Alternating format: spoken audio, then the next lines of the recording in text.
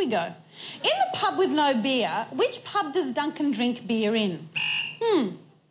Duncan isn't in the pub with no beer. Oh, no, if you're going to get cryptic on my ass...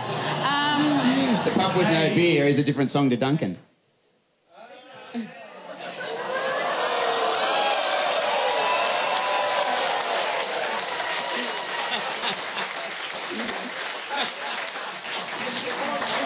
I'm sorry. That's got to be bonus points, right?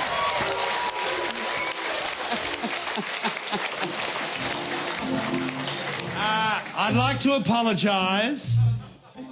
I'd also like to involve the cast and the crew. No one picked that up today. Yeah, I mean, no. I think you're absolutely right. We are a bunch of idiots. Oh, you need to know the name of the pub that they drink in. We drink it. Hey, wait. I'll do it properly for the camera because we've cocked it up, Peter. We've cocked it up, Heidi. Roll again. This is not part of the show. It's so not.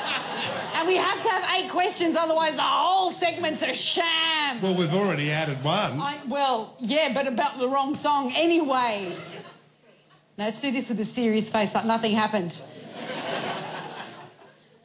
In the song I Love to Have a Beer with Duncan, which pub does Duncan drink beer in? Yes. The Town and Country. Is correct.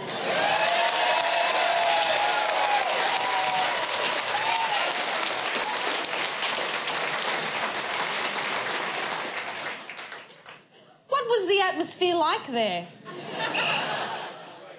Yeah, great. Great is correct. And why did he like to drink with Duncan? Because he's his mate. He's his mate, Yes. correct. The pub with no beer is a separate song altogether.